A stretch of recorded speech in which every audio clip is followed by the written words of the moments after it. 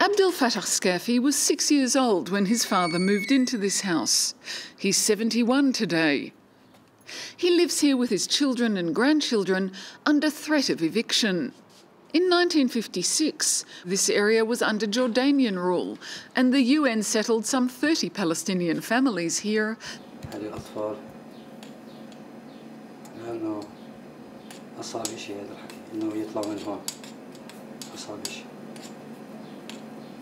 بس أنا من جوا مش خايف، في عندي هاجس بقول راح نضلنا هون غصبا عنهم إن شاء الله. These are the Jewish settlers who are going to court to evict the Palestinian families.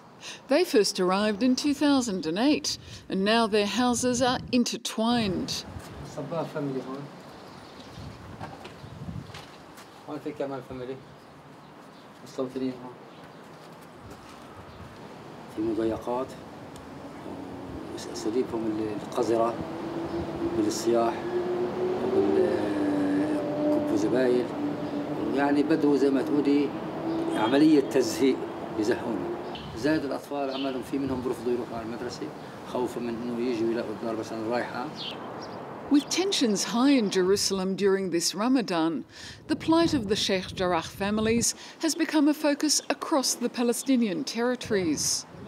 In a rare speech in Gaza, the head of the militant wing of Hamas threatened that Israel would pay a high price if these families were evicted. But such threats are irrelevant to the settlers. For them, the Palestinians must pack their bags, period. If they understand this is the Jewish country and be under the Jewish law, they can live here. If not, so go back to Jordan. A judge has offered the Palestinians the right to stay if they acknowledge the houses do not belong to them. Abdel Fattah Scafi refuses and has appealed to Israel's Supreme Court.